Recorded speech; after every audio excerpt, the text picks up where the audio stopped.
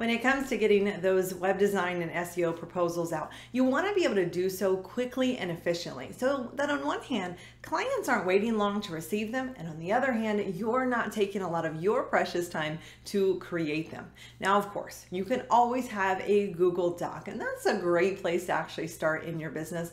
But I want to see you level up your game. That's why today I'm going to be sharing with you a free and a premium option to get those proposals that sell out without spending more than just a few minutes of your time. So let's take a look at the first option. We're going to kick things off by looking at better proposals. Now, this is the premium option of the two. We're going to look at the free option here in just a moment. Now, the reason that I've chosen to start with this option is because this of the two options is what I would consider a revenue generating tool. Why? Because this tool is going to make you money. This is what a lot of members in my next level program have used, simply because it is so efficient and it generates them money. Why does it do this? Well, let me show you.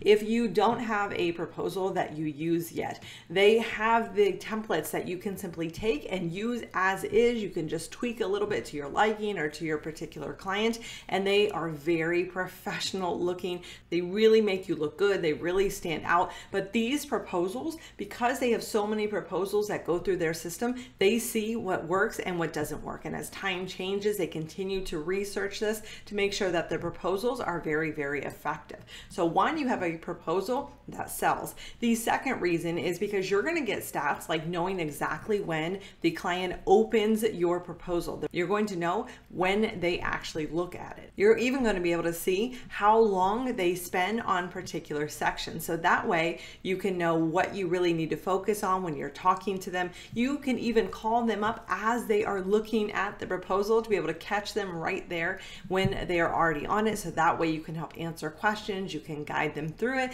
And then the third reason why this is so amazing is that they can then sign the proposal right here within the app, and they can make their first payment. That's right. They can deposit the money for you to go ahead and get started. That is why this is revenue generating tool. And that is the difference between doing this in a Google Doc versus using a software, is that you don't have to ask them to pull up another software in order to sign it or to be able to print it and send it and scan it and anything else. And then also then be able to go somewhere else to be able to pay your invoice.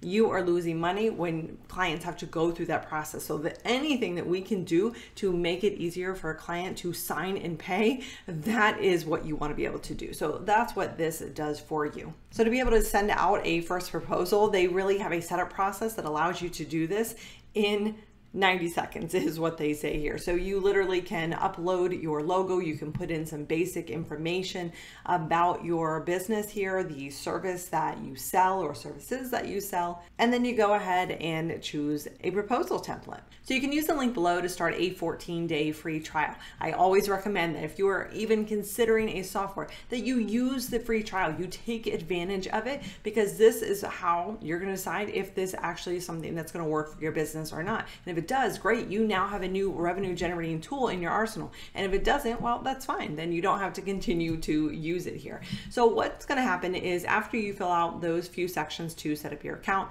as you saw, it's really only a minute or so of work. And then you're going to end up here in the template marketplace. This is where you can access your proposal. So as you can see, there's a lot of different types of proposals here.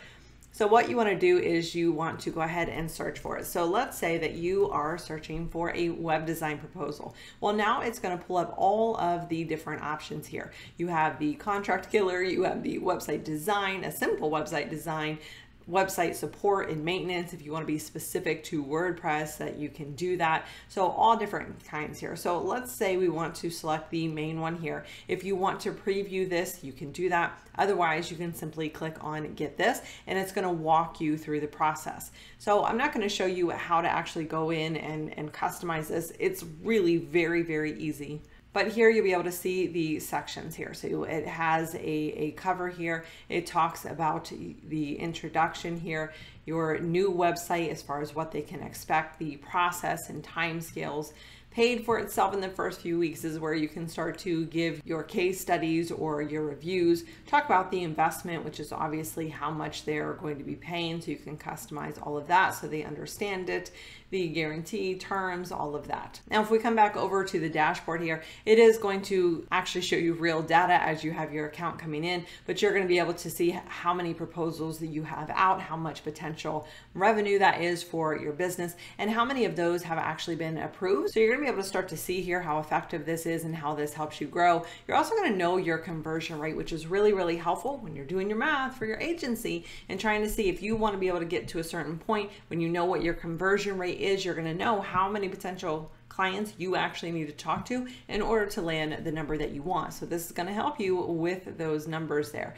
So all of your proposals, the ones that are accepted, are going to be here, and you're going to start to get more and more data as these go out.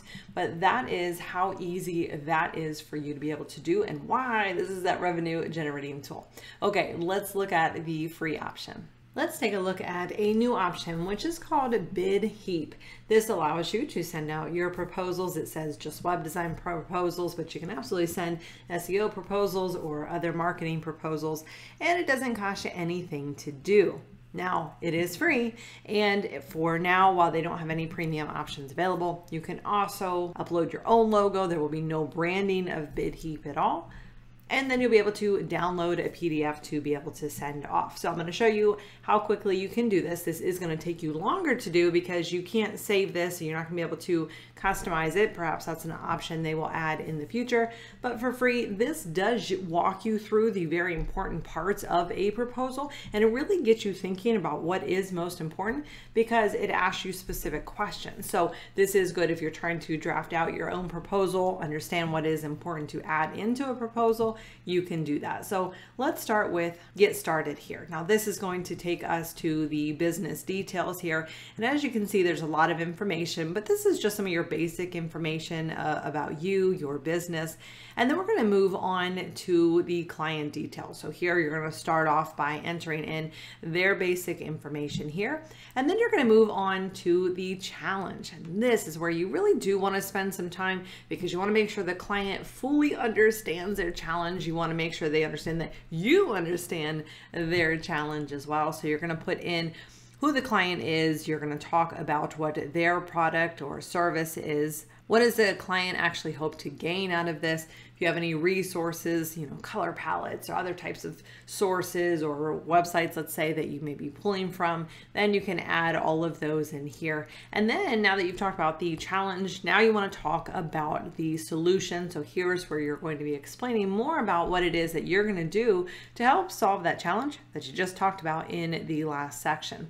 Then you're going to give the quote for your work. You're going to put in what the product or service is, how much that cost is going to be. And since it has this add button down here, if there are multiple quotes that you want to give or multiple services or products you're adding in, then you can just keep adding to that list there.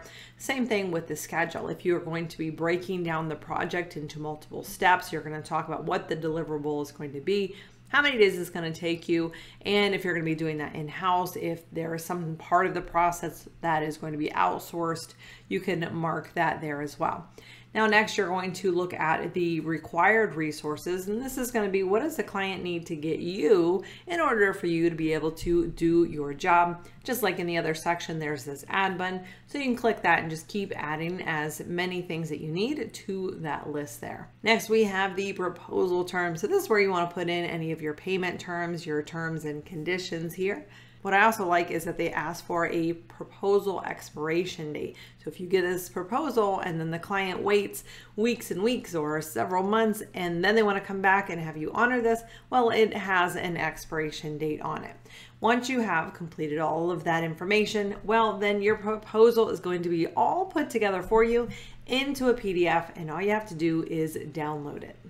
Real quick before we look at this final template though, I want to show you one thing here, and that is if you click on any question mark as you're going through these required fields, if you are unsure what one means, what you should put, you can always click on the question mark here and it will give you a description. All of them are going to offer for you to download an example. That is going to be an example of a fully completed proposal template, so that way it'll give you some ideas on what to do. So let's go ahead and go over here to the next page. And now as you can see, our proposal is ready here. So what we will do is go ahead and download this. Keep in mind, this doesn't save it. So as you go, you just want to go ahead and work your entire way through, and then we can download it. So it has successfully downloaded. So now we can go ahead and pull this up. So here we are now on the final proposal. If you uploaded a logo, it is going to appear at the top here. See who was prepared by and for. We have the copyright section here, and it gives the challenge. It gives all of the resources. So as you can see, it is all broken down, and all of these sections are put on these different pages here, but you have all of the information here in a PDF that you can simply send over. So there is going to be an agreement page here so that they can go ahead and sign this, and then they'll be able to sign this and send this right back over to you. So those are the two options that you have outside of just using a basic Google Doc. So hopefully this has given you some ideas on how you can get a bit more creative with your proposals and make sure that you're really talking about the points that are going to help you sell and land that deal. Let me know what you end up using down in the comments below. Thank you so much for watching. I'll catch you next time.